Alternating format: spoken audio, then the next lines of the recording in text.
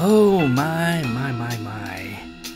Hello, it's Ren Presents time.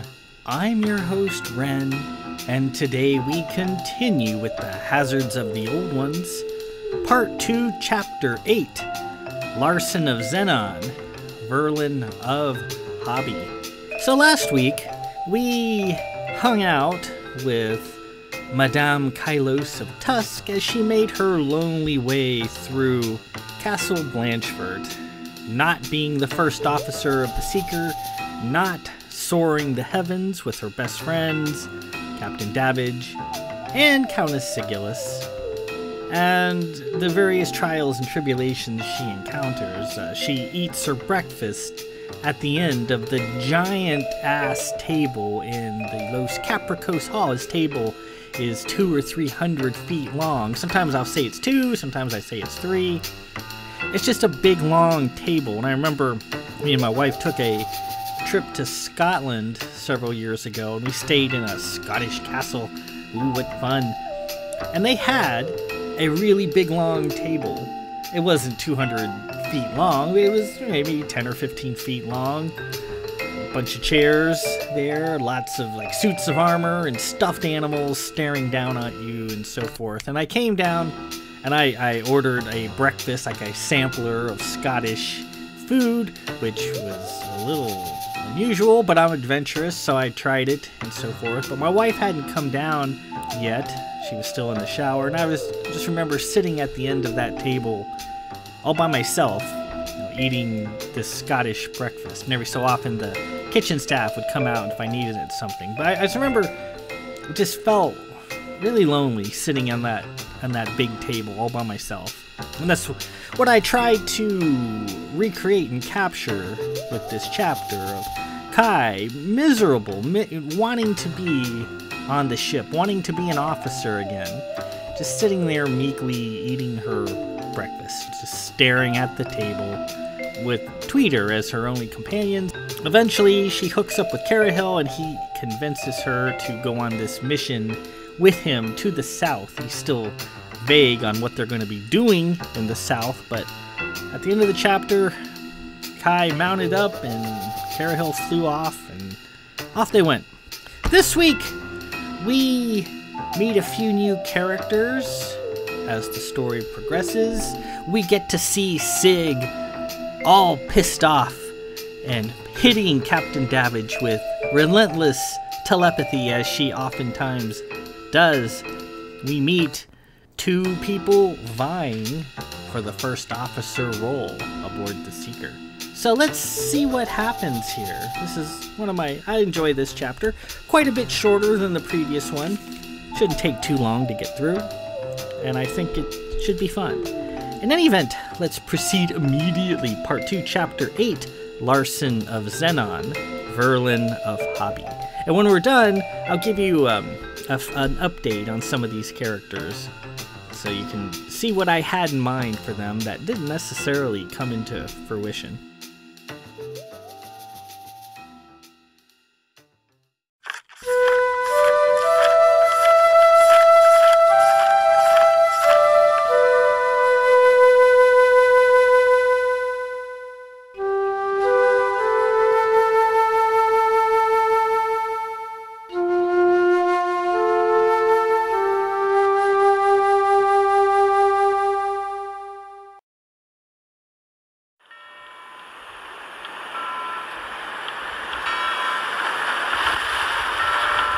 The marine cutter Quincy appeared through the murk. A tiny ship, not a 16th the size of the Seeker, it calmed in the traditional manner, sought permission to come abeam, or directly in front of the ship, and dock.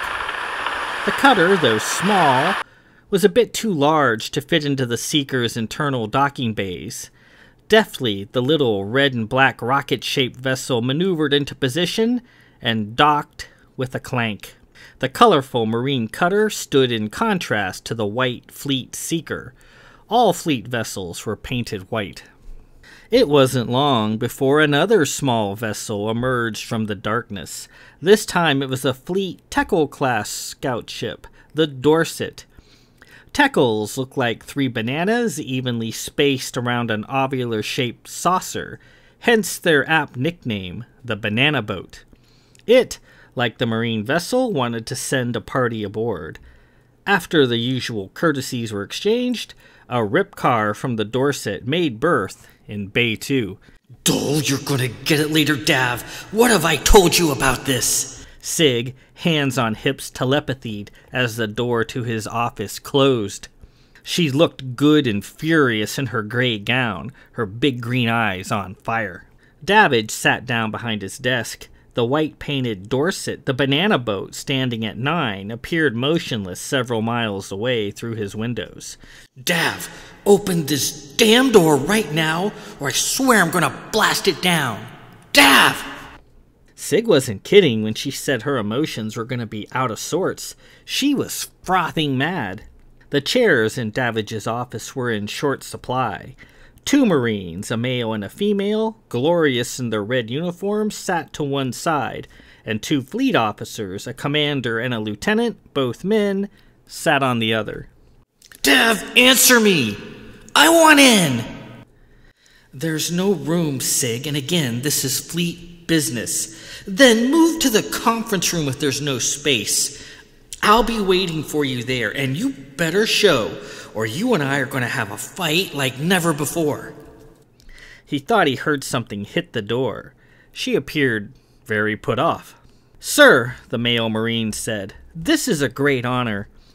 I am Major Westwind, 53rd Marines, and I wish to proudly introduce Lieutenant Verlin, also of the 53rd Marines." Lieutenant Verlin spoke up. "Sir, it is a great pleasure for me to be here.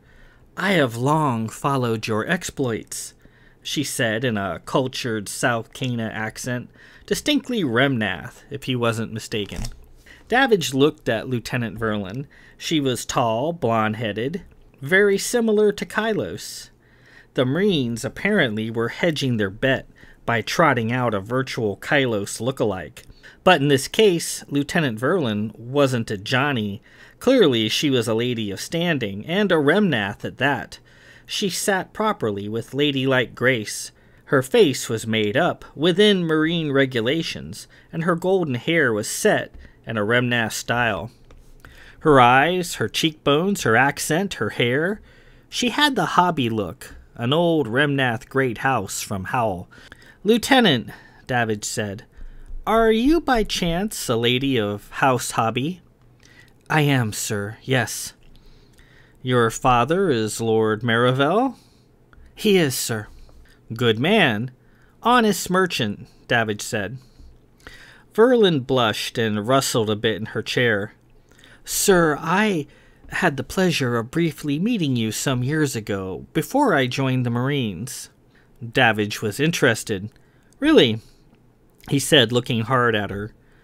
"I must apologize, Lieutenant. You have me at a disadvantage. I take great pride in being able to recall faces, and I cannot place yours." "Oh, I was wearing a muffler. My face was obscured." Davage smiled. "All bundled up, eh? I suppose that Blanchford is uncomfortably cold for someone from Howell. I'm assuming we met in Blanchford Village, yes?" "Yes, sir. It certainly was cold. However, I assume Howell might be a little warm for you as well." "Well, indeed. I just about melted in Prost not long ago." Major Westwind spoke up. "Sir, we feel Lieutenant Verlin will be an ideal candidate for you to consider in your selection process for first officer. She graduated top in her class at Marine Academy 4 on Bonham. She is expert on marine sensing stations and in Zaffin history and tactics. She is also fully briefed on Straylight operations, including ops, missive, and navigation, and should hit the ground running for you." Lieutenant Verlin smiled, sitting straight and tall. Again, sort of like Kylos, but more regal. Clearly a blue lady, not a Johnny.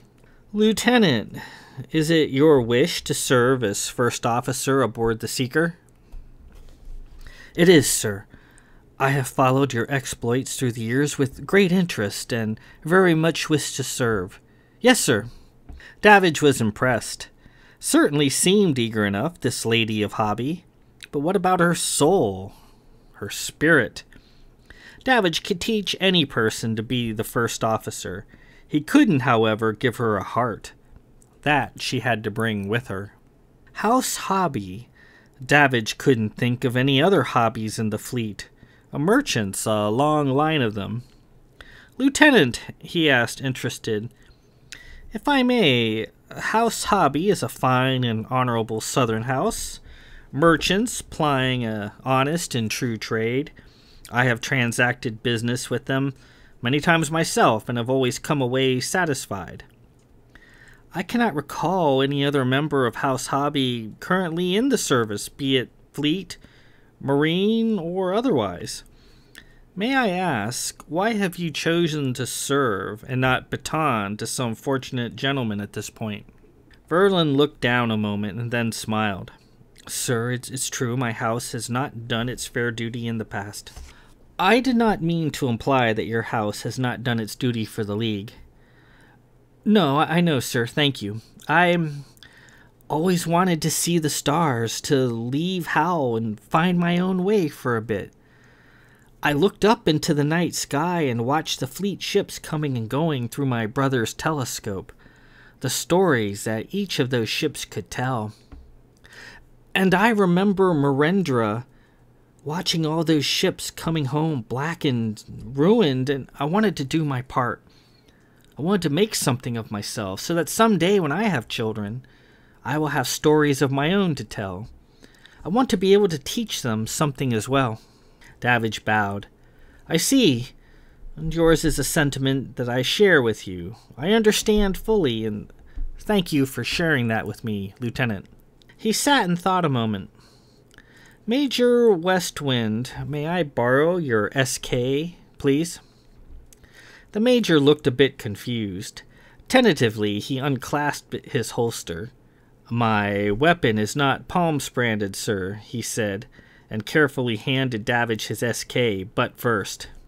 Davage accepted the weapon, pulled the mag out, cleared the chamber, and set it down on his desktop. Lieutenant, I'm afraid I hear the stun bottle leaking.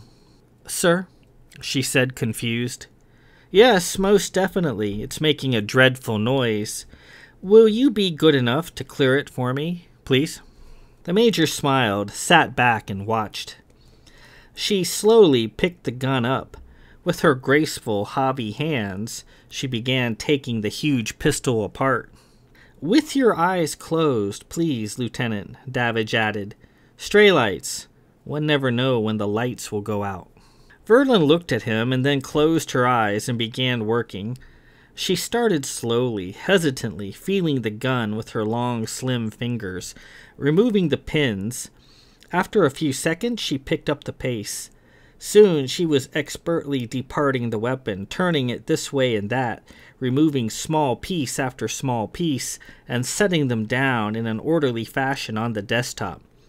After several more seconds, she had the gun in 7 pieces and held the stun bottle aloft.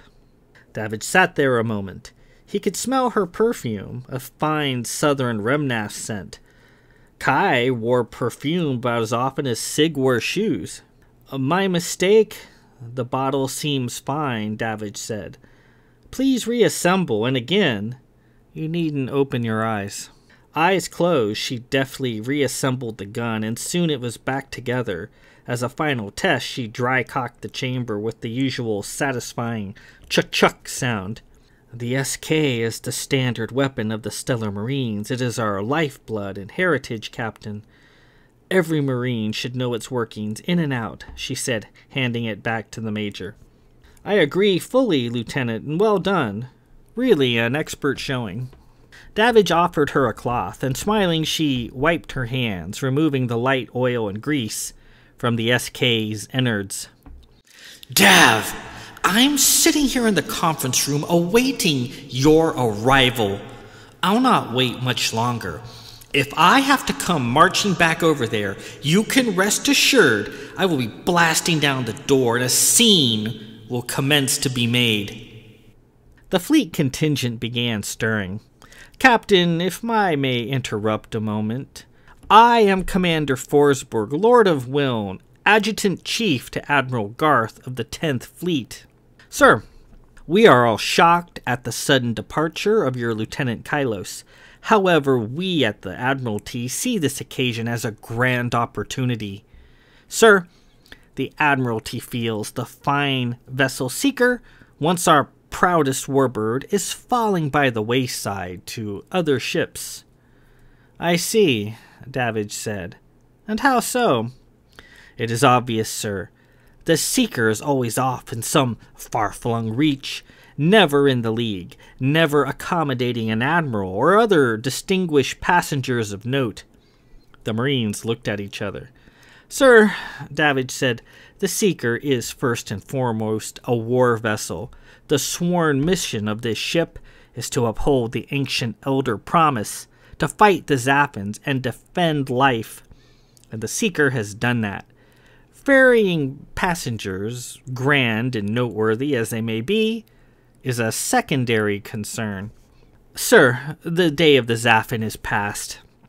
The League is victorious, and there are none with strength to stand before us. There is no more evil to fight, sir. Commander, there is always more evil for good to fight. The commander gave a curt smile. And so, well said. I have in attendance with me Lieutenant Larson, formerly of the 10th Fleet Office in Bern. We strongly suggest that you consider him for the position of first officer. We feel, with his assistance, the Seeker will once again be the talk of the fleet, as it rightly should be. And please note, Captain, Lieutenant Larson's programmability is rated at LND. Lieutenant Larson sat there, bedecked in his fleet uniform, and blushed a little. Oh, the fleet and its love of the sisters. Programmability was everything in the fleet, Davage thought. He looked him over, tall, black-haired, clearly a lord of Zenon, a centrally located house at Blue Pierce. Davage had to take a moment. For someone who prided himself on not being overly enamored with League society and posh inner circles, he was certainly up on most, if not all, of the great houses, despite himself. As a boy, his father Sadric had beat it into his head. Hours and hours of society this and society that. As his grandfather Mazerfeld had drummed Carglor into Sadric's head, he in turn forced League society down his.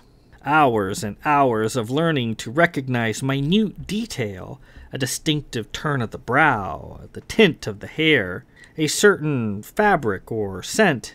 Sitting there as a boy, stewing, wanting nothing more to run off, hide, or get into another knuckle-busting fight with his sister Pardok. But as a fleet captain, Davage had to admit the ability to recognize familial traits, their likes and dislikes, their history and family tree, to know a bit about the person before a word had even been spoken without having to stare, was very handy indeed.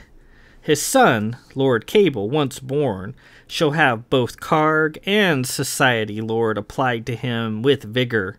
Both, it seemed, were handy in a pinch. Lieutenant Larson, Davage said, you are no doubt a lord of House Zenon. Yes, sir, well determined. Commander Forsberg chimed in. Yes, Captain, Lieutenant Larson has a very high programmability with the Sisterhood. I thought I might mention that once again.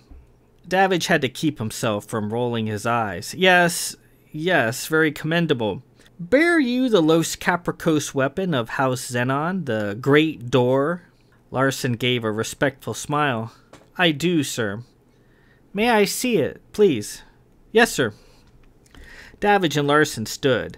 Davage unsaddled his Carg and offered it to Larson. A common courtesy dictated a mutual exchange of Los Capricos weapons.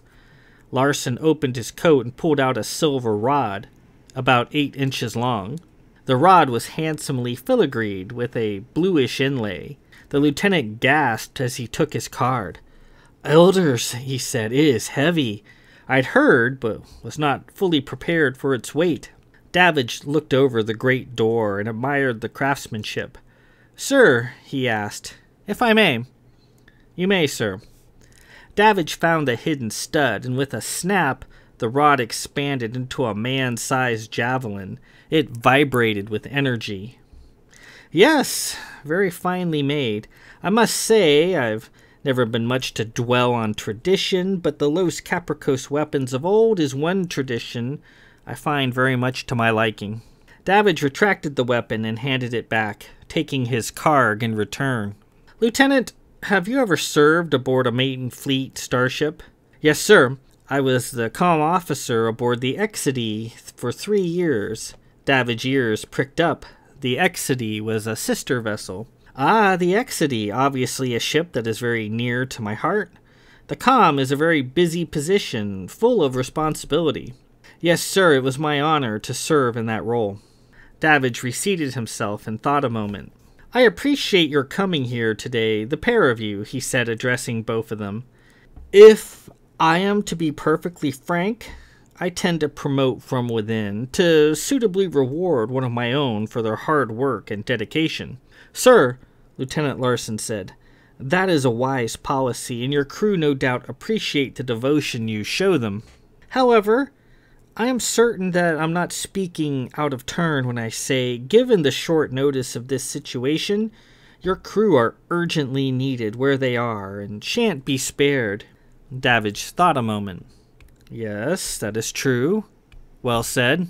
Larson continued, "We strongly feel that given your dangerous charge, a purpose-assigned officer will not only allow you to keep your valuable crew where they are, but provide you with instant experience and skill at the position." "So, you both wish to serve aboard the Seeker. This is your wish, and not hopes and designs imposed upon you?" "I wish to serve, sir," Verlin said. "As do I," Larson said. "This vessel shall be in harm's way, make no mistake. The Zaffins are still out there, and they thirst for revenge. Their sects are on the rise, and they are potent with the gifts. They are spoiling to engage the League afresh, and are simply awaiting the moment to do so." "Does such a prospect give either of you pause?"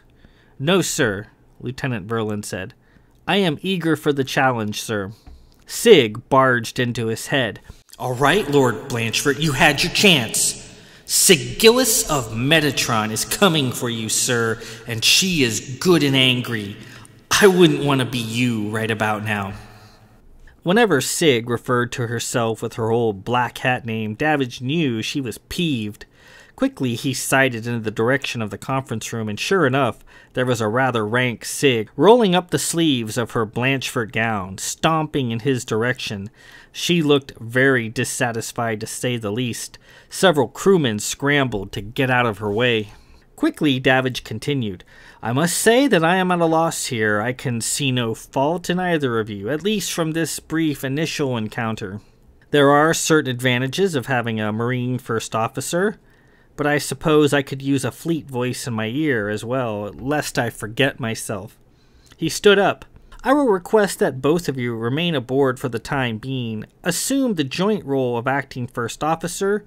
Join me in council and test the waters.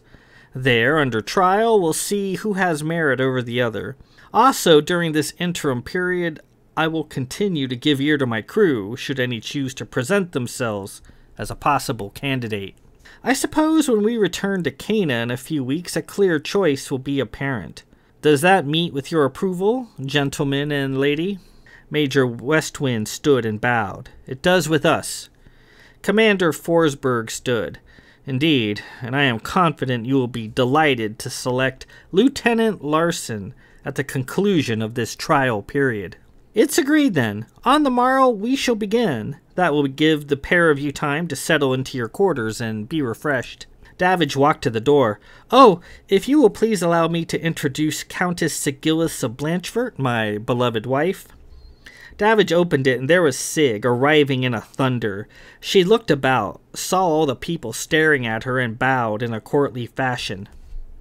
"Oh, that's dirty pool, Dav. Not fair. How am I supposed to yell and scream at you for locking me out when I've been properly introduced?" My very thought. And with that, we conclude Part 2, Chapter 8, Larson of Zenon, Verlin of Hobby. So, we are introduced to two officers vying for the post of first officer aboard the Seeker.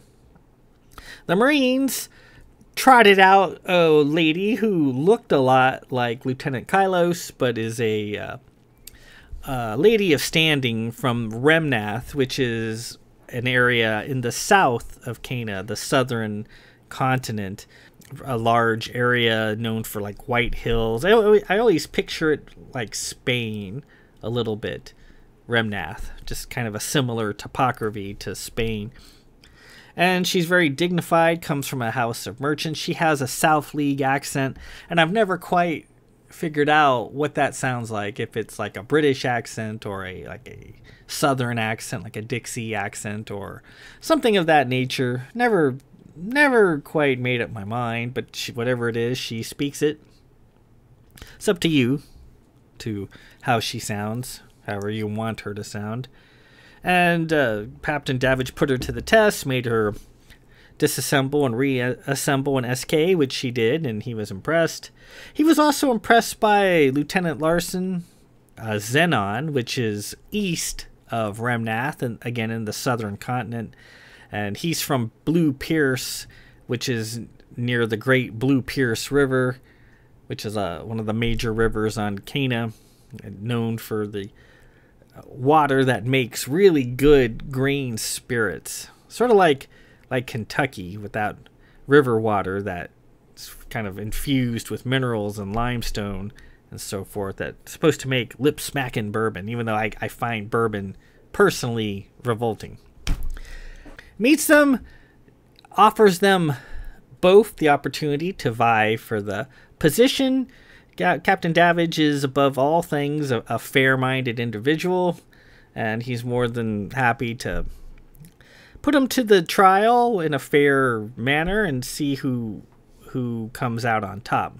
He would like to promote from within, but as Larson had pointed out, his crew are probably needed where they are, given the short notice of Kai's departure.